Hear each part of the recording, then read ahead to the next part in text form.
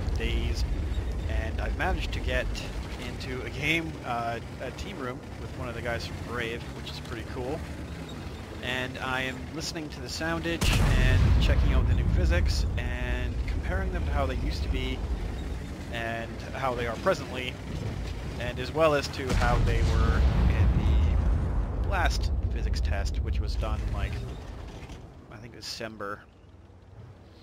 And from what I can tell is it feels pretty similar to before. As far as the physics go, the e-braking is a little bit easier. It's a little bit poppy and jumpy because my ping is not great. I don't know what the server performance with where I'm playing on, but you're able to climb, and it's pretty much better in every single way than the current physics. Like, you can drive along the edges of things, you don't get caught up. I'm popping a little bit, but that's just the server performance. And you get some sparks off stuff. The effects for shooting look like they've improved a little bit as well. And I really like the sparks that come off from the physics. You can roll the tank, I rolled it earlier. But you can even see they already can climb up on all the different spots on the map. And generally, I think they've done a great job with these physics. I just hope they actually get them in this time. Performance of the game, I'm actually impressed with the performance as well. I'm getting like 90 FPS. Granted, the map's empty and it's alpha low, but it's still nice to see that some of the improvements to the game engine are actually making the game run a little bit better.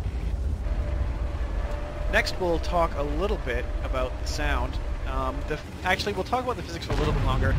They haven't changed a whole lot compared to the last test. I think they're 1,000 times better. If you look down at the bottom left of the screen, you can see there's actually like a little torque meter, I think. It's showing a little bit of the RPM as well as your speed. Everything's kind of shrunk down a little bit, but it's neat. It's a new feature that I haven't seen before.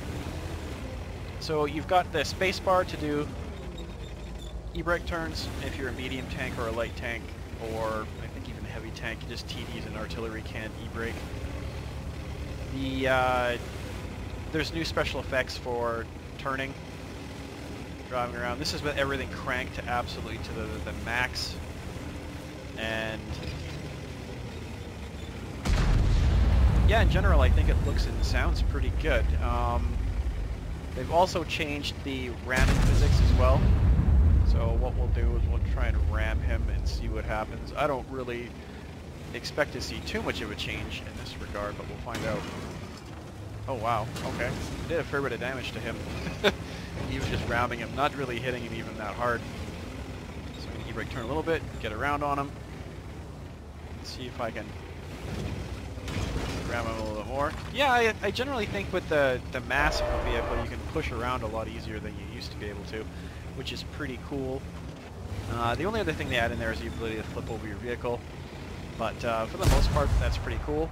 Next we'll jump onto the sound, which is... I'll let it play for a little bit in the next part of the video, and you can just hear it by itself, but for the most part the sound is... It actually sounds like a contemporary game now. It sounds on par with something you get from War Thunder or Armored Warfare as far as sounds go.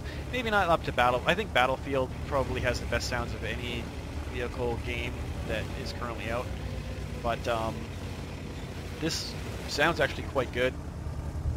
You've got the exhaust sounds from the tank, starting up sounds, squeaking sounds. Everything sounds different when you're inside of the vehicle. You've got new shooting sounds. There's going to be some people probably bitching about the sounds don't sound flooded enough or they don't sound cool enough, but I generally think they're okay.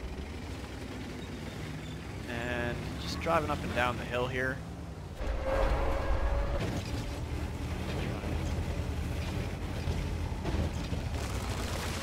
Yeah, tree sounds sound about the same. I generally think that if this stuff goes in for 9.14, this would be a reason to start trying to play again.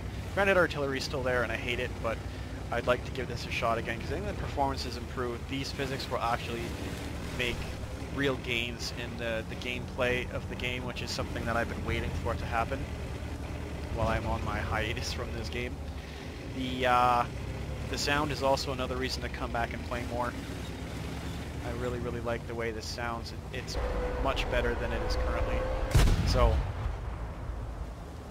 I'm actually pretty impressed with this.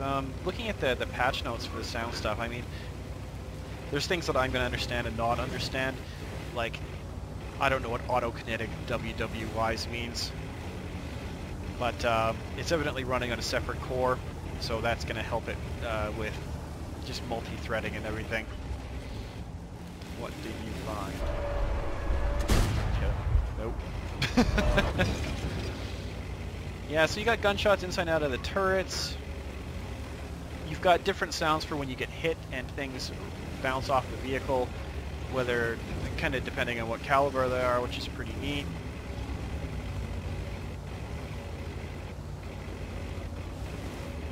There is evidently a sound for tracers and vehicle destruction that's been improved and changed.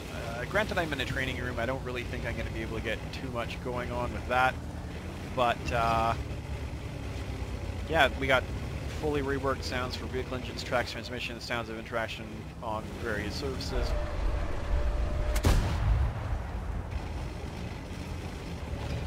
I'm not really able to shoot on the roof too well, but I'm not really aiming my shots either.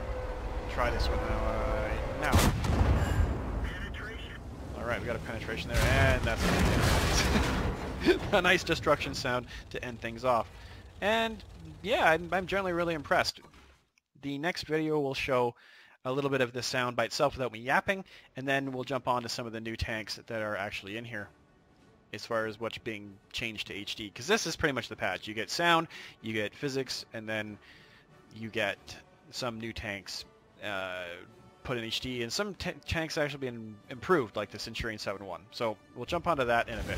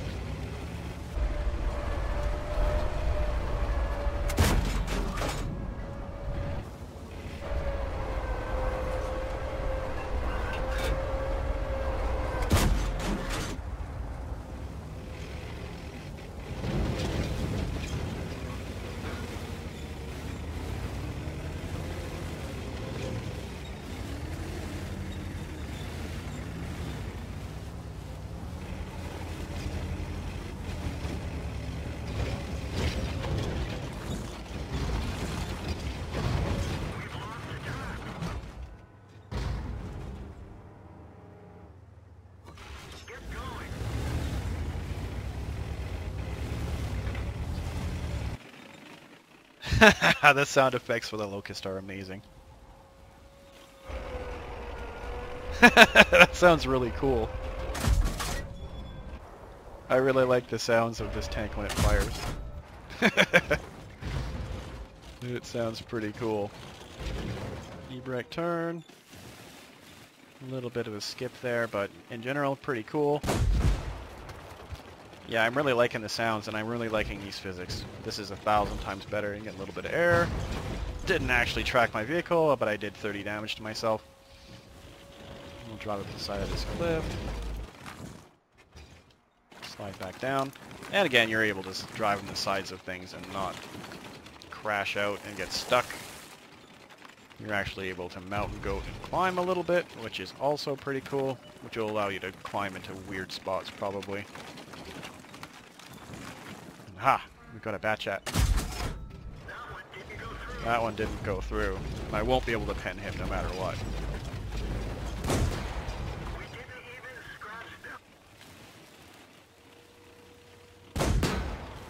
Oh, there's a sound of hitting him. Oh, I can't pen a Batchat from behind, it looks like.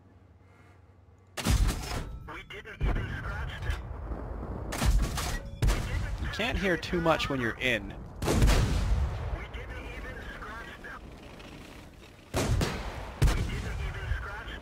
Yeah, generally that sounds really cool.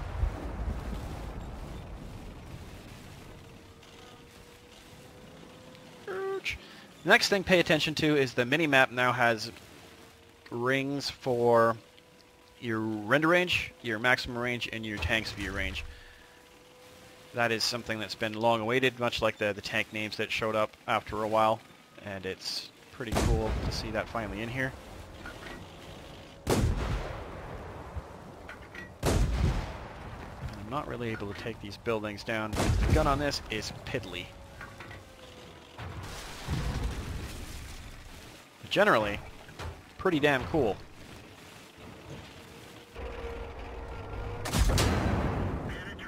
Yeah. No one beats the Locust. We're going to see if we can climb this. One thing I do like is that you can see that the tracks are scampering and it's trying to climb, which is pretty cool. This sort of thing would... it does this same sort of scampering effect when you play Armored Warfare. He's trying to give me a push.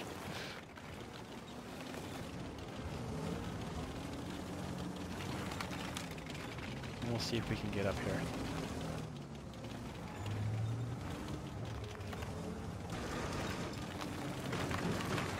Come on. Maybe with one more tank giving a good push, I may be able to make it up there. But, roll it. And I think we're just about done. There's nothing I can do to get flipped back over. Oh! Nice! And that's what you get for doing that. Okay. So what we're going to do, we're going to drive up here using the massive power of this tank. And I'm going to drive off into the water. Geronimo. Here we go. Dun, dun, dun, dun, dun, dun, dun. Nice. We're done for. Everyone get out. Here comes everybody else. That was pretty awesome. And lastly, just to top things off, I thought I'd take a look at some of the newer HD tanks that looked pretty cool. I like the look of this IS-6. It looks definitely better when it has finally been done into HD. The hatches look pretty tiny. You can see it's got full complement of nasty spaced armor around. It's got a log, because what Soviet tank wouldn't be complete without one. Got a cool machine gun on top.